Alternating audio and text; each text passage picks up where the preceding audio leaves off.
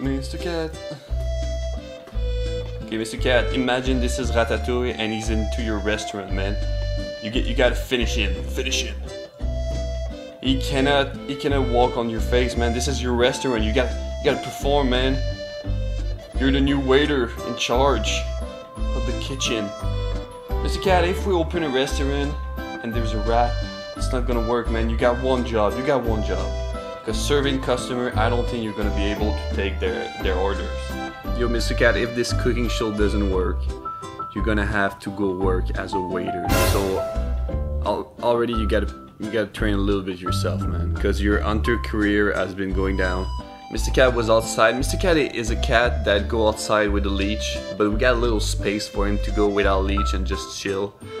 Yesterday I was cooking and I just heard a big noise and there's just this huge hole that Mr. Cat has done. All I see is two cats that are looking the same, you know.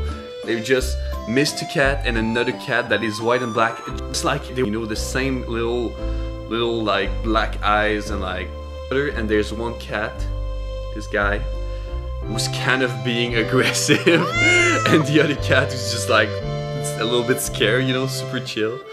So yeah, I'm just wondering like where's Mr. Cat? Who's Mr. Cat in between those two? I couldn't know because it was during the night, it was super dark and like they were looking the same and the two cats were basically the same cat. At one point I kind of figured out that that one cat was more scared of me than the other. But yeah, so Mr. Cat did a big hole again, you know. Alright, Mr. Cat, we gotta cook, man. No more time for messing around. Okay, it's time to cook, Mr. Cat. So yeah, this is bowl, and you know what goes into bowl? Food. Today we're doing soup, man. Soup has been in different situation. Everybody did soup in some type of way, you know, every culture. Everybody had their soup. If you were rich, you know, one of your 30 meal might be a soup, you know, and you'd just like, oh, soup. To start the meal perfectly, you get a little soup. You know, the royalty eats soup. The peasant, you know, the freaking peasant, the poor people do not waste food. They just do a couple of soup. During war, what do you think guys were doing? They were eating soup. So much easy, you know. Soup is all over the place. It's not unique to some place. Everybody got a soup, you know. If it's winter, you want to eat a soup. If it's summer, you want to eat like a gazpacho or a cold soup. People don't know how to make great soup. People see soup as something easy, you know. They see a can of soup and they're like, oh, yo, soup is trash. Don't make me a soup or I'm gonna freaking beat you. But yeah, so this one's gonna be really great. We're gonna do a minestrone soup. Okay, that was stupid. Fully semolina pasta coming out to you. Alright, this is our freaking mountain of ingredient, dude. Yeah, so that's what minestrone is all about. A bunch of veggies from the season you're in. And legit, I mean, people will argue, but in general, you can put whatever you want into minestrone. Just put any veggie you got in season. We got some carrot, we got some little potato. I like little potato. I got some green beans. I got some asparagus that are in season and they're looking pretty great. Look at this. We got some onion, got some celery, and I'm adding a little bit of beans. You can use any type of beans. I like the white beans there. They're pretty cool, but if you want to go red beans or black beans, go for it, man. Go crazy. So yeah, for the seasoning, we got some thyme, a little bit of dry oregano, a little bit of bay leaf, some parsley, a little bit of citrus at the end if you want. So citrus, I will say optional. And yeah, for the sauce, we're gonna put a little bit of old tomato that we're gonna cut. Gonna chop them a little bit so they're not too big. And the rest of it is just gonna be chicken stock or veggie stock or whatever stock you want. I always eat it with a little bit of bread, so you gotta have bread. I don't know, soup with bread. Just dip it in there. It's a perfect match. And we're gonna heat it up. We're gonna put some gruyere on top. No gruyere with all of this. It's gonna be magical. Oh, I forgot important ingredient right there. If you got, you know, I always use those big parmesan stuff, and usually I end up with those those pieces of Parmesan flavor when you're doing soup, because you just put them in there and they're gonna slowly give flavor, and since you're gonna cook it for a long time, it's gonna work well. So little pieces of Parmesan, little crust of Parmesan is gonna be perfect. Alright, first we're gonna do our pasta. I got some semolina in the bowl and I'm slowly adding the water until everything is looking nice and homogeneous. Then we're gonna put all this big mix into the machine.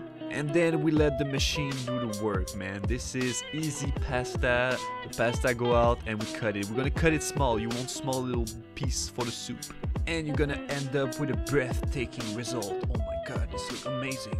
Alright, now we gotta get onto the main event, the soup. We put some olive oil into the pan. And then we're gonna go with our first step of cooking, which is the carrot, the onion, the celery, and the potato. Really important to salt every time you add something. We're gonna let that sweat a little bit, and then we're gonna add the garlic. And then we're gonna add our chicken stock and tomato. Put the dry herb and the Parmesan crust. And we're gonna bring this to a bowl, and we're gonna let that cook for 8 minutes. After the 8 minutes, we're gonna add our green beans, the asparagus, and the white beans. We're gonna let those bad boys cook for 6 minutes, cover up. And then when it's all done, we're gonna add our pasta.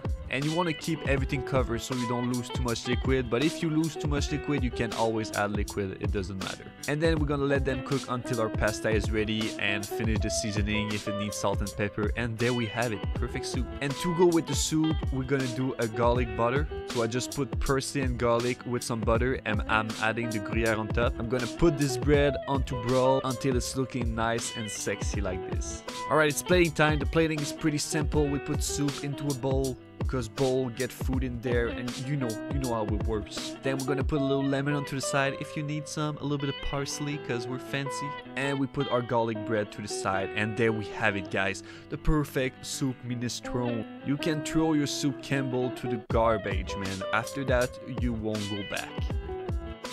I'm gonna do the squeeze of lemon. You don't have to if you don't want to. Unacceptable!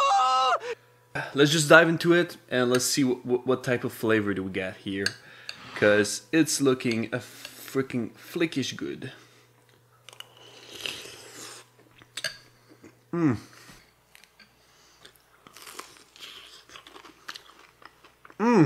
wow. Yeah. Right, question of the day. If you have between 3 choices, okay? So either you become somebody who don't eat dairies, so nothing dairies, no dairy product. Or either you become someone who no carbs, so no pasta, no bread. Or you become a vegetarian.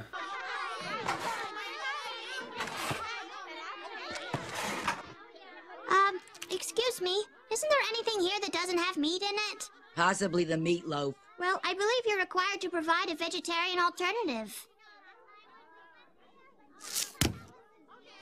Yum. It's rich in bunly goodness. Do you remember when you lost your passion for this work? And you gotta become one. Which one do you choose? Which one do you become? I will say right away, non-dairy is a hell no.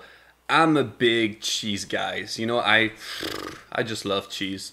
I use a lot of cream in recipes, you know, and it's just always super good. Carbs is probably the one that I could see myself giving up carbs. Good, buddy. It would be so tough. I mean, I'm all about the pasta life. And the last one is vegetarian, which, to be honest, it would be a little bit tough to give up bacon. I mean, my good friend Bacon.